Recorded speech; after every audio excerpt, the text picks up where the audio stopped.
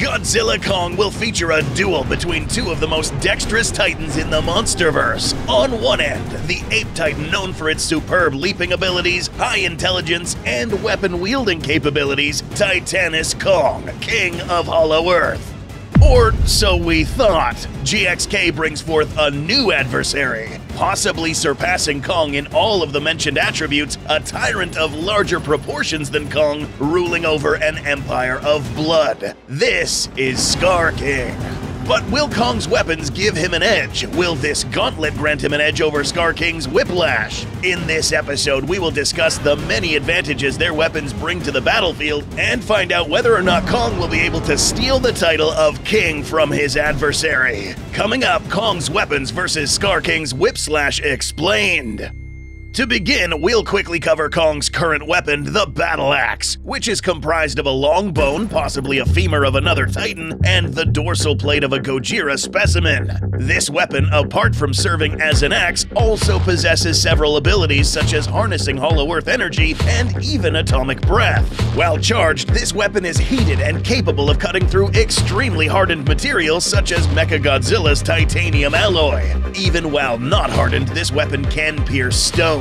But one of the things that sets this axe apart from the weaponry used in the past by Kong is the fact that weapons such as these can inflict high piercing power thanks to its mechanics. In close combat, battle axes have always been notorious for their ability to inflict deep wounds thanks to the weight of the blade in comparison with the lighter handle. This counterweight of sorts multiplies the force of the arm swing. All of this energy will now be inflicted on the very small surface area of an axe, the blade's edge. With Kong's axe, however, this serves not only as a blade, but also a pickaxe of sorts, since the surface area of these tips is much smaller than that of a bladed edge. The result? Deep, fatal wounds if hit in the correct area. That's if Kong manages to connect. As lethal as these weapons sound, there are huge drawbacks with using a battle axe. First off, because of the weighted blade, the result of missing a target is the weight of the blade pulling the wielder down, exposing the combatant to attack from the opponent. Much more likely against an agile foe, and it just so happens that Kong will likely face just that.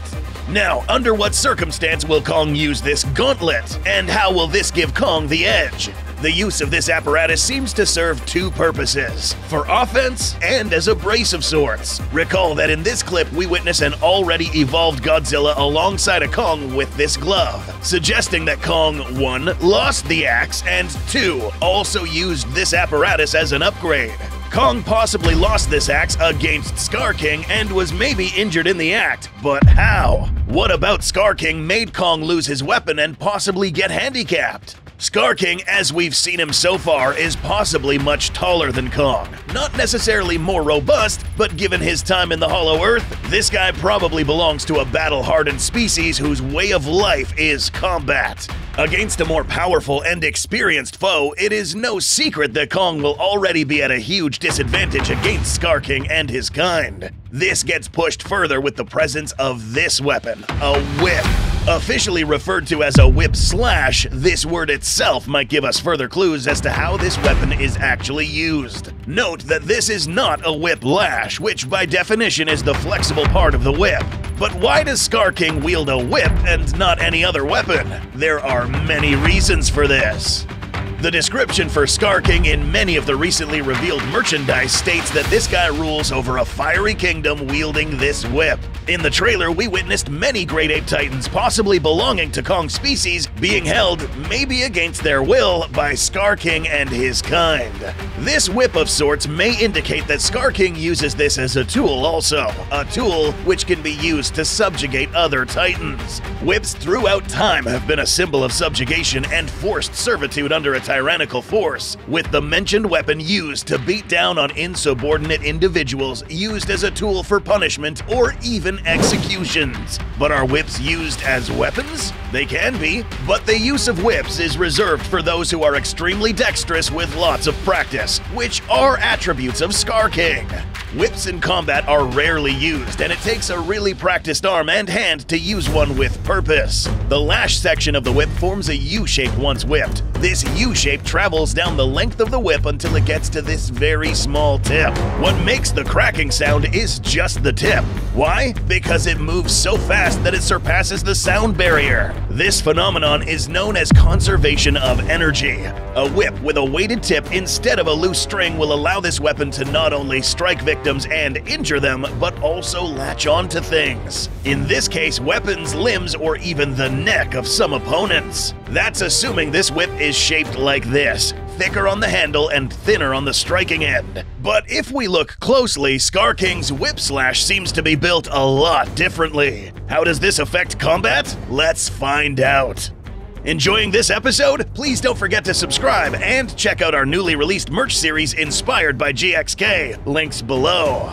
The physics between these two different whip shapes will vary a lot thanks to two key differences: their composition and the obvious weighted tip. Skar King's whip seems to be composed of a long serpentine vertebrate skeleton, perhaps belonging to a warbat or another long reptile.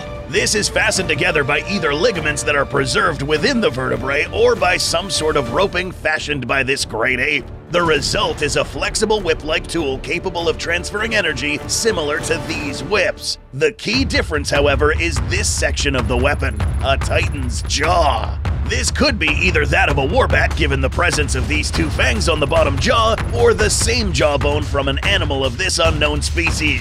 The point is that unlike your traditional whip, all the kinetic energy transferred down this whip will now be transferred to this jawbone, not a small tip.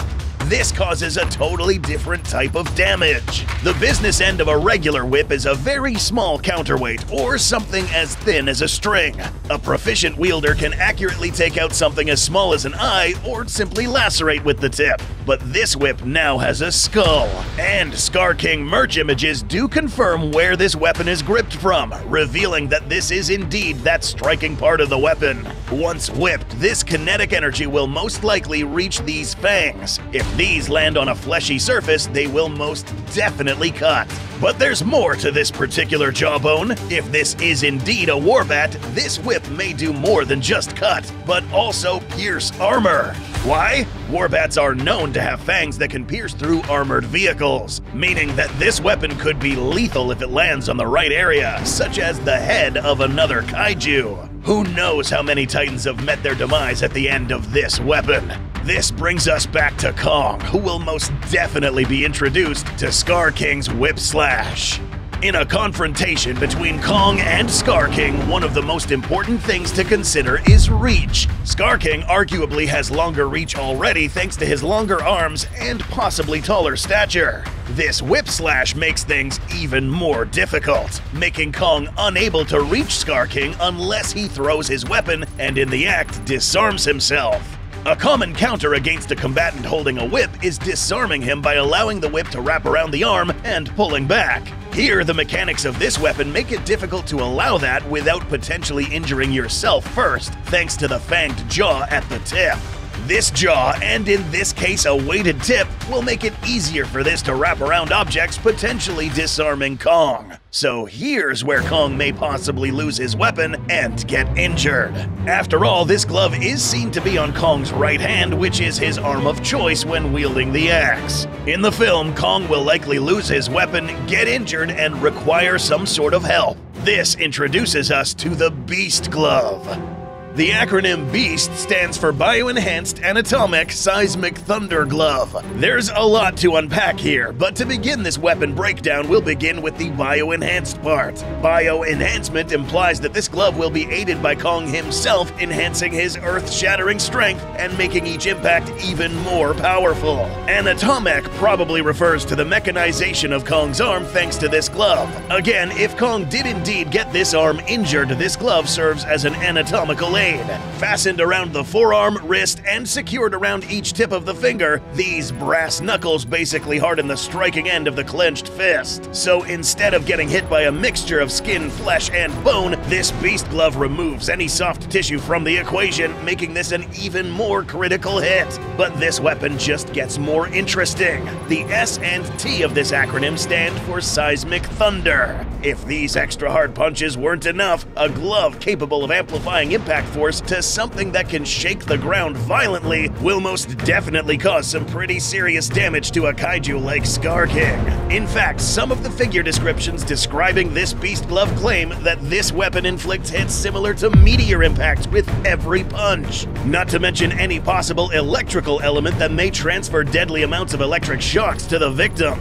So, will this weapon be enough to neutralize Skar King's whip slash? Unfortunately, this weapon still does not solve the matter of having less reach than the whip. However, this arm will now be armored enough to possibly aid in catching the end of this whip without incurring any damage this time. Note that Kong is no stranger to ball and chain type weaponry. In fact, he was pretty good at using flexible weighted weapons back when he was a teenager. Maybe Kong has a few lessons to teach Skar King after all. Note that this may not be all Skar King's whip can do. Perhaps there's another kaiju that Skar King controls with this whip.